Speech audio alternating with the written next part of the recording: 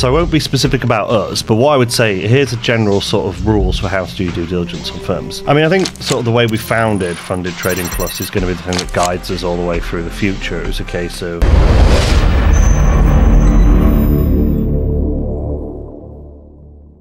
Hello traders and welcome back to We Are Funded Trading Plus, the podcast. Today we're joined with Simon, the CEO of Funded Trading Plus, and today, Simon, I'd like to talk to you about long-term goals. Today's question comes from Mohammed from Pakistan, and he says, what is Funded Trading Plus's overarching long-term goals, and how can traders be reassured that Funded Trading Plus is here to stay? Quite a deep question. What's your first thoughts on this? Yeah, it's a good question. Less stress and exposure to industry chaos would be wonderful for me. I mean, I think sort of the way we founded Funded Trading Plus is going to be the thing that guides us all the way through the future. It was a case of, are we going to be accessible? Are we going to be transparent? Are we going to be trustworthy? Are we going to pay people out? Are we going to be clear and have simple programs? You know, I can't guarantee we won't change things in the future, but, you know, sort of core things that were industry first, like paying people out on day one, not having time limits, allowing people to trade over news, and all these things where we're seeing restrictions or have seen restrictions are things we want to sort of, you know, avoid doing. And just having a realistic, sustainable model. As I said before, we're never going to be the cheapest. We're never going to have the most generous parameters, but we're going to set ourselves up that traders know that when they purchase an evaluation account, if they pass, if they stick to the rules, they're going to get paid out, which is what people want. I mean, I can never imagine a future where people aren't going to want to be able to have sort of reliability of the payouts or fast payouts. So that's something we're always going to keep going into the future as well. So take me back to when you first launched Funded Trading Plus. What was the main goal, I imagine? What was the first big goal that you guys had set for yourselves right back at the start in 2021 for Funded Trading Plus? Well, it was a case of I approached it from a trader's point of view because I was running my trade room and people, as the funded space was getting more and more exposure and more people were being interested in it, the questions I was being asked, how can we pass this funded test? So in the trade room, I was taking all these different challenges of FX firms and futures firms, and I was like, well, I think we can do things better. Again, to talk about the time limits again, there's no good reason to put time limits on people. It's like some people want to be trading every day, some people want to be trading once a week. People forget though, don't they, that there was time limits in the industry it's crazy for so long, and now it's just become the norm. But we did set the standard, so that must have been good to achieve that, to see other firms, well, not copying, but imitating what the standards that you set. That must have been a good feeling, knowing that your long-term goal of making it a better environment for traders, seeing that actually go into fruition kind of thing. Was that good to see? Or that was the standard, because it was a case of, it used to be sort of almost 28-day payouts, and then occasionally you get someone do a 14-day payout. I was like, well, just pay people out on day one and let them have that flexibility. It doesn't seem any good reason not to do that other than trying to reduce payouts, which is not what we wanted to do. Do traders take the current generosity of firms for granted now, with how good some options are, or is it too good to be true in some cases? It can be, yeah. I think traders are becoming a lot more astute and wise now. It's because if it sounds too good to be true, it is. They expect that, you know, you need to have a balanced parameter. So that's one positive thing that's come out of some of the recent volatility, shall we say the industry. So in terms of going back to the question, you know, how are we going to ensure that we're going to be, you know, around for the long term? We've never been obsessed about being the biggest firm and sort of, you know, being spoken about the most or been on Twitter as a CEO Twitter account or anything like that. It's a case of just doing the basic things that we've always done well when we were small, when we were medium, when we were larger like we are now, and just trying to make sure that we focus on giving the best service to people, being accessible. You know, if someone sends an email, it gets answered. If someone goes on live chat as a human, to speak to them, just basic stuff like that. The stuff that's kept us in the game since 2021, even during all the volatility, is exactly the same stuff that's going to keep us going for as long as this industry lasts. So 3.5 years on, how has your long-term goals changed? Obviously, you've basically ticked off every long-term goal that you set at the start. You're still ticking off. How does your future 3 years from this moment on look like in terms of goals and the vision for the company? Well, I'm a lot more positive about this industry than I have been possibly over 2022 and 2023. I never sort of really thought, how long will it last? You know, we'll do as well as we can in that period of time. But I think now we've got these platform providers who want to be in the space for the long term. There's diversity of platforms. You know, there's 3 on offer. Could even be more in the future. And I think everyone knows where they are with the industry. Regulators have looked at firms have reached out to regulators. regulators, so you know what can and can't be done. So I see a long-term path that sort of extends beyond a couple of years to maybe 5, 10, 15, 20 years. Who knows where the space is going to evolve. But I won't be specific about us, but what I would say, here's a general sort of rules for how to do due diligence on firms. Get into the, have a look on the website. Are they registered somewhere as they should be? There's a company that need to register somewhere. Is the ownership transparent? Are the owners on the website?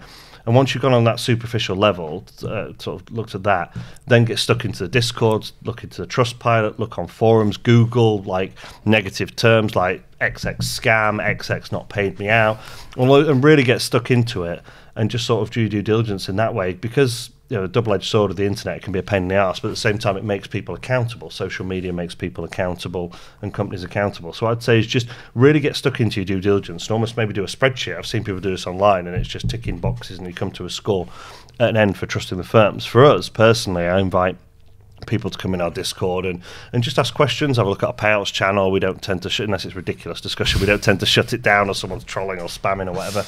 Just go and ask traders. Every firm should be happy to allow you to go into the Discord, which tends to be the main method of communication and marketing, to talk to other traders and ask questions. Like I say, look at Trustpilot, look at the 1-star, 5-star reviews, the percentages, other common themes and things like that.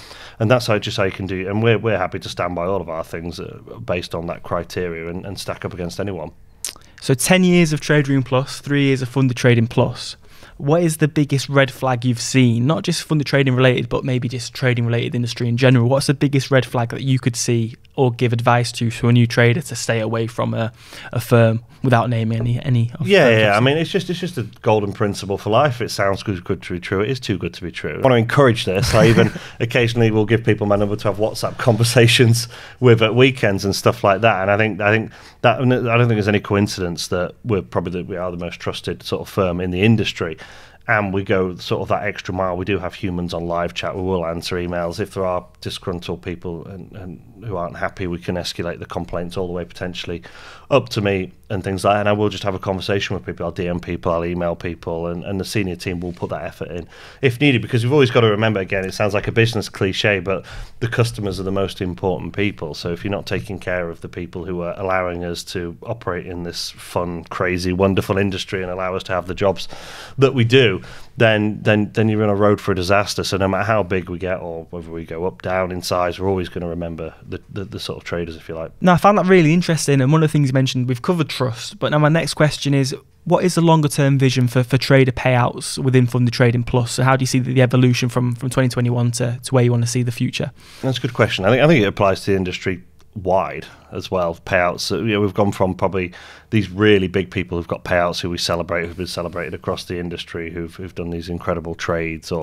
but now the risk profiles are sort of wanted to be reined in a little bit more for sort of longer term, more sustained. Now we've got a huge data set of trades over these years, so we know, who are the people, who are the contractors who are going to be making sort of 5, 10, 15, 20, 30 payouts, and who are the ones who are potentially just going to boom and bust and have one. Now it's easy to look at the people who have these huge payouts, but how many people fail trying to get those huge payouts as well? So generally when we're seeing sort of trader contractor satisfaction levels being higher, it's people who it's less volatile. Okay, they're not getting these sort of headline huge 6-figure payouts, but what they are doing is taking little and often, and the key word is sort of consistency with that. So 5 years from now, I would much prefer us to have a really strong quality group of regular traders who give us we want the data for research and development purposes. If we have loads of excellent traders taking excellent trades, we can take those trades. We've got a whole development team, IT team who do this, and we can deploy those strategies in the real market to generate capital alpha, which is why we try to encourage these longer term sustainable behaviors rather than these boom and bust behaviors. So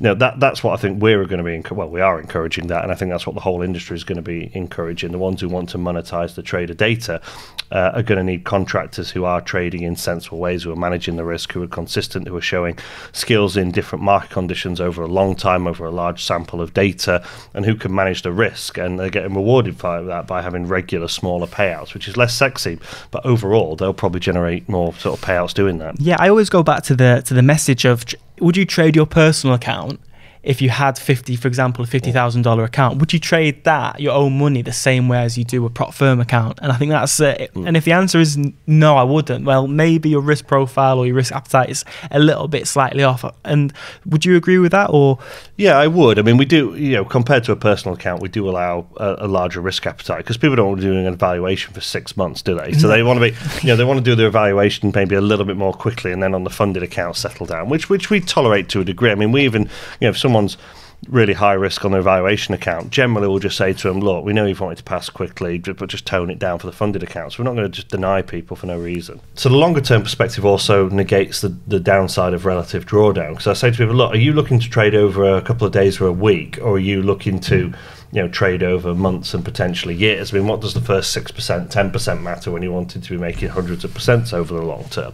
And of course, then that relative drawdown allows us to then give all those additional benefits, no time limits, day one payouts and things like that as well. So that also negates the drawbacks of the relative drawdown, is when people take that longer term perspective. No, I think that's really cool. I think that answers Mohammed's question super well. We've covered trust, payouts, the future. We've also touched upon trailing drawdown a little bit, and how, in fact, that actually does benefit the traders for the long-term vision. Anything else you'd like to add? Not really. I mean, we should do a podcast in like 5 years' time and say, told you so. Yeah. No, that sounds really, really good. But no, thanks again. Thanks, everybody, for listening, tuning in. Let us know your feedback in the comments below, and we'll catch you next week. Thanks a lot, sir.